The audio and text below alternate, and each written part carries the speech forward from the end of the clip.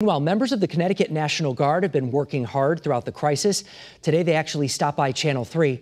They delivered some masks to us here at the station, thanks to the Connecticut Broadcasters Association.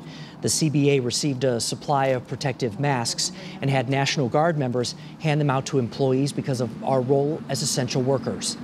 You guys are on the front line, keeping us all up to date.